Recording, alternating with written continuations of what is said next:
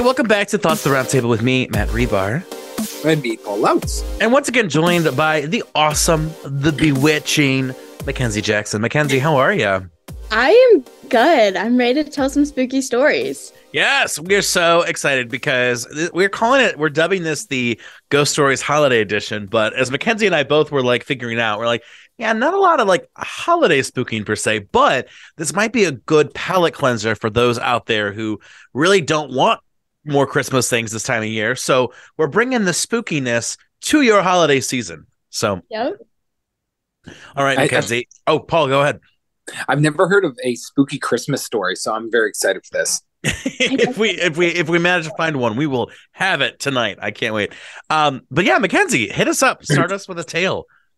Alrighty. So this first one is called My Grandmother's Watch. So, yes. I lived in a haunted house. It was built by my parental grandfather in the 70s, and all four of my grandparents hung around the place. There's been everything from dreams to apparitions around here, but none of it's really frightening. We know the ghost and their family. My grandmothers, both maternal and paternal, are the most frequent visitors. They're notoriously active during the holiday season, and today brought the first major paranormal experience. The holidays have truly begun. My mother and my niece were bringing up boxes of ornaments from the Christmas tree. They opened them up, and my niece pulled out a velvet box. Now, we've been using the same boxes for ornaments since I was born. I've never seen this velvet box before. My niece asked my mother what it was. My mother took it from her and opened it. Inside was my maternal grandmother's Bulva watch, which her husband gave to her on their wedding day in 1948. This watch is a big deal. It's a family heirloom, and my grandmother never took it off. My mother swears she did not inherit it, and if she had, it wouldn't have been in a plastic tub of Christmas tree ornaments, nor would have been invisible for 11 years. It isn't the first case of my maternal grandmother causing jewelry to appear either. When I was very young, my mom lost her wedding ring. It was gone for over a month, and one morning, she opened her jewelry box, and it was sitting atop the earrings she'd worn the day before. So wait, can ghosts suddenly... I didn't think they could like mess with the physical realm like this. I thought they could. They can to a certain point, I believe, because I mean, I've heard of like things like being pushed and like shoved off like tables. That's what I'm saying. Like, can't they like open like cabinets and like move stuff around? Yes. So like, I kind of, to some extent, I believe it, but also I'm kind of like iffy of what if a child just like grabbed it and put it in the box without them knowing. Here's the thing though, like a haunted watch to me is no big deal because I don't need a watch, right? Like we all have our phones, there's no, we're not in the 1800s. So like if a haunted watch showed That's going to be a haunted iPhone when he's like on his periphery, Now a haunted iPhone, or a haunted PS5, I would take the gamble on that. Haunted watch, I'm not going to buy the haunted watch. No, you're going to be haunted headphones and just spew things into people's ears and make them go nuts. Oh my gosh, can you imagine? Yeah, I'm a little suspicious of this one too. I just feel like maybe someone just like found it and didn't know what it was and put it in the box. Like, is it that ghostly? That's I don't know. Because like I read it and I was like, okay, maybe, but also, it's such a hard like thing to do because like ghosts are like they're smart, but also like they're not that smart. Wait, are they as smart only as the dumb person people who are died? ghosts? wait, I'm confused. Are they as smart as the person who died, or are they ghosts just like have like room temperature IQ overall? Like, I would think they're as I smart don't know. as died, but also like I don't think they would be like smart enough to like be like, oh, here's this watch. Let me just Easter egg it. Yeah. I wonder too, like maybe the smart people when they die, they go, oh, I'm going on. Like, I'm going to leave. But the dumb people are like, I don't know. I'll just stick around and mess with watches. Is that why ghosts are dumb? Because the smart people go on. It's well, that one was a little sus. I'm a little sus. But hit us with another one. Let's do this. I'm excited. Okay. So this next one is, I think my dog is seeing a ghost and it's freaking me out. This one Or alternative title, my dog's on Prozac. Yes. Okay, to start off, I got home this morning from being out and decided to take a nap. My dog came along and fell asleep right next to me. After about an hour or so, he starts growling quietly. It soon grows louder to the point where I sit up and then he starts barking. I've never heard him bark so loud and mean. I then see all the hair on his neck stand up. All while he's doing this, he is looking around the room, moving his head back and forth, almost watching something circling my bed. When I saw this, I screamed out, "If you're not here in the name of the Lord, leave." And it all stopped. In the name of the Lord. I just like that, like, she converted into like one of those like medieval pastors. Like, if you are not here in the name of the Lord, leave. Was this a Mormon household? I don't know. It doesn't say, which is really unfortunate. In all seriousness, I've heard dogs can see ghosts, but I have no idea. The animals have like a special like third sense to them or something. But how do we know this? I don't understand how some of this is like public knowledge. Like, we know that dogs can't eat chocolate because like they die. But like, how do we know the dog sees a ghost? Do you need to know that you stupid or something? Everybody knows that. Yeah, apparently I'm the stupid one. Yes, thank you, Paul. I mean, I think people have just kind of assumed because like a lot of times you'll catch an animal just like looking off into the distance, like yeah, but that sometimes it's just them being dumb. I was gonna say, I mean, animals don't have anything else to do but like sleep, eat, and look. Like I don't know if like the animal looking is like an indication. My dumbass cat saw a cactus, bit it, hurt himself, and then bit it again. These are not like always the most intelligent things in the world.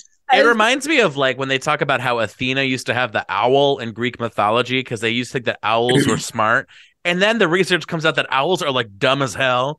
Wait, really? Yeah, apparently owls are stupid. They just look smart. I mean, it would make sense. They fly into windshields all the time. Aren't pigs really smart? Like legitimately smart? Pigs are like a 4-year-old in your house if you have a pig in your house. Yes. I want a pig now. And I also found out destroy your home. Crows are really smart too. Apparently crows, if they like you, they'll create art for you. Now that would be a pet I would enjoy. Imagine coming home and there's like a beautiful mosaic on the lobby of your house or something. Like, I mean, I don't know if I want artwork by a crow. They're omens, so yeah, it's a good omen if it's like doing the art for you. It's like I don't get the omen thing. You remember? I think black cats in ancient Egypt were like insanely good luck. Really? Yeah, they were like they literally worshipped black cats. Like black cats in ancient Egypt were like the height of luck. Like if you had one, you were like the best.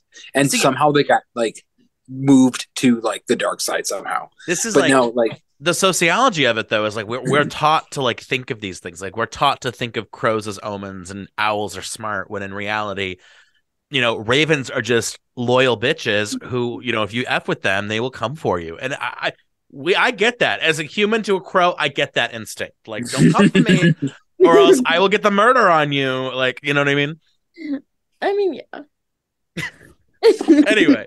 Wait, was that the story or is there? Wait, no, the Lord. Okay, so let's TLDR recap real quick. So in the room, dog scared out of its mind barking. She goes, "Lord, if there is a ghost here, leave." And the ghost leaves. Well, so yeah, it stopped.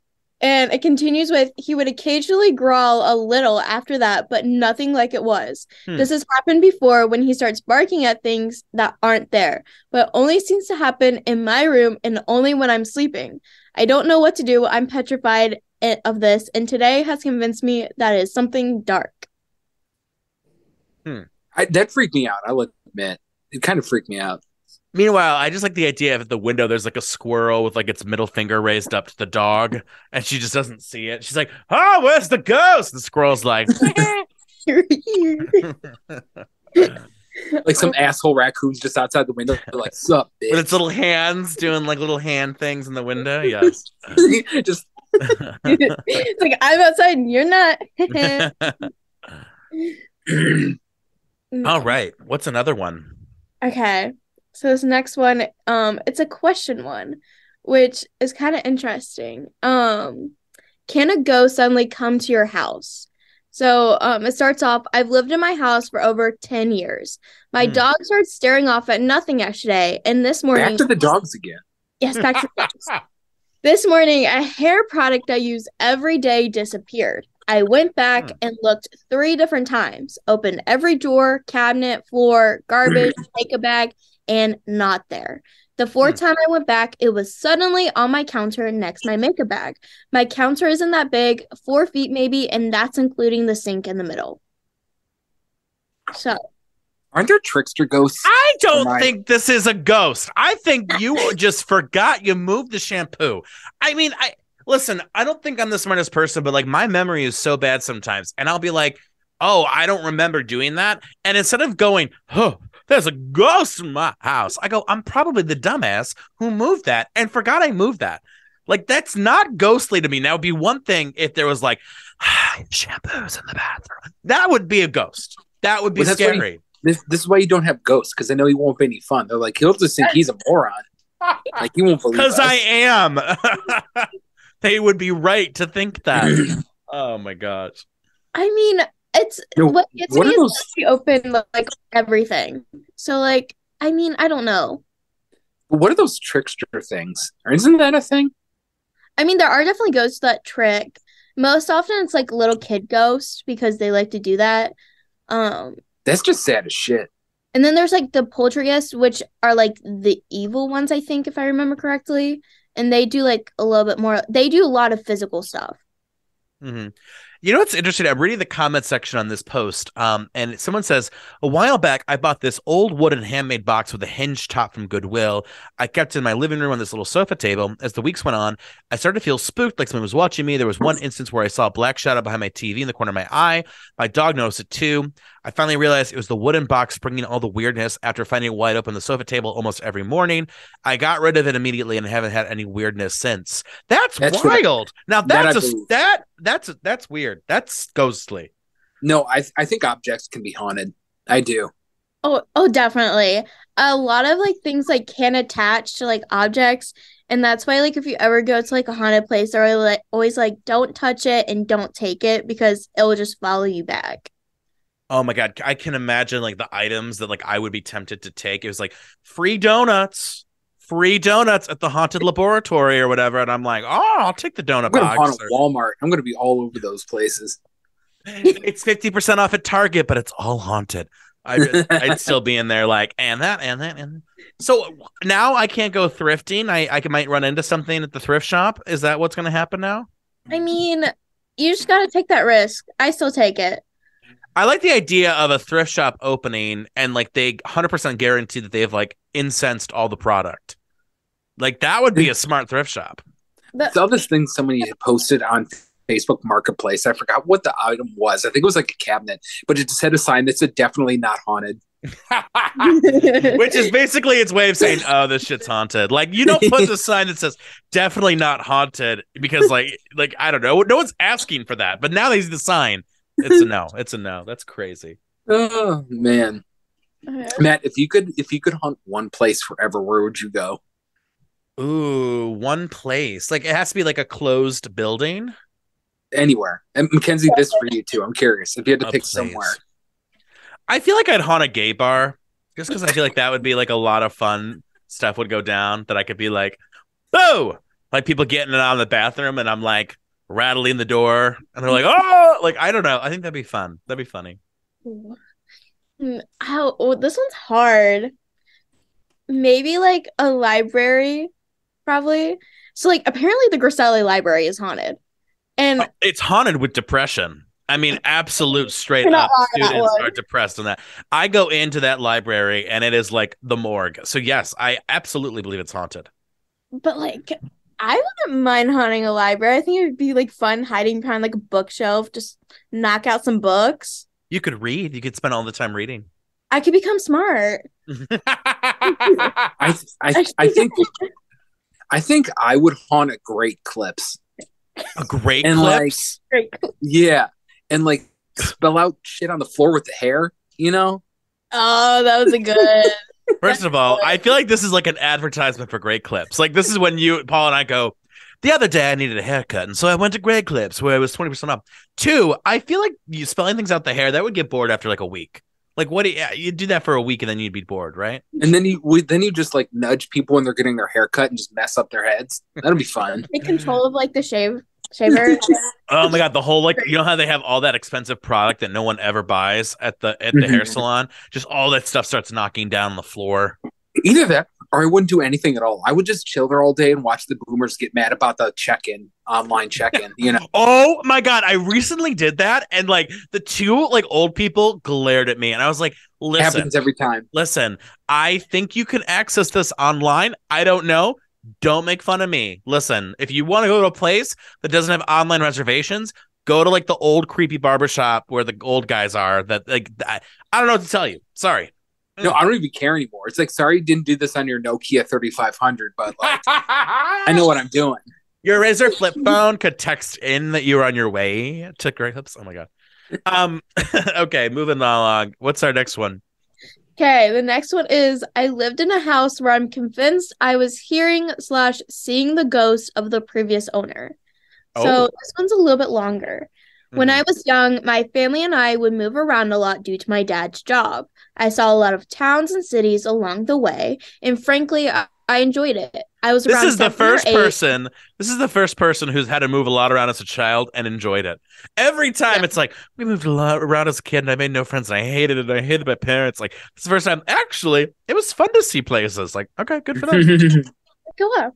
So I was around 7 or 8 when we moved to this certain house. I can't remember the town's name, but it was a small town with nothing around but a Walmart. Enough about the background. The house was rustic looking, not very updated. There was always this vibe about this house, like you weren't alone and everyone felt it despite trying to deny it. The first time I heard anything was once when I got home from school. I was the first one home, so I decided to play video games. I was really into the game until I heard a creaking noise, like when something is leaning back and forth in the wind. I could hear it coming from the dining room. I put my ear up to the dining room door, and I'm certain the noise was coming from there. I open the door, and the noise stops, and I hear a huge thump. I feel a huge cold draft come out of the room. I try to figure out what the noise was, but never figured it out. That same night, I fell asleep in the living room and again was woken up with the creaking noise. I ignored it, but for some reason, I got this feeling of dread and looked towards the hallway and can see the silhouette of someone in the prone position on the floor. I thought it was my brother trying to scare me, so I turn back and start to fall asleep until I hear a quiet voice call my name. I immediately felt dread and pulled the covers over my head. I started to hear footsteps coming towards me and stop immediately above me. I am about to shit bricks in my head. I tell myself to start swinging. I didn't care who was standing there. I do just that and nobody is there. I go sleep in my mom's room and keep it to myself. The curiosity was killing me, so I asked one of the neighbors who had lived in the neighborhood for a while if he knew anything. This certain neighbor was an older man. He was usually a jokester and was always laughing and joking. As soon as I asked, his face turned serious. He asked me why I was asking so fast. Apparently, the previous owner killed herself. Apparently, she hung herself from the dining room chandelier. I swear I never felt chills like that before. I'm convinced I was hearing her body rock back and forth and that big thud that was there when the chandelier gave out. The only reason I say that is because the chandelier is no longer there. I think she heard Sia Chandelier and she took that song too seriously, honey. Oh my god, I'm going to hell on that one. Okay. Anyway. Hey, I'm gonna have to jump off here in a second. So oh gosh. Okay. There's some chaos up going on right now. So oh my gosh. Well, hey, no worries. We got time for one or two more, Paul. You tell me. I might have to get going. Okay. Well, hey, you know what? No worries, Paul. It's been good to see you. This was so fun. Actually, you know what I might do? If Mackenzie wants to stick around, I kind of want to record like a bonus like sequel to this because I want to talk a few more. Okay. So hey, Paul, we'll see you in the future, and thanks for more ghost stories. And have a good rest of your night. Peace out. Later. Bye. Bye.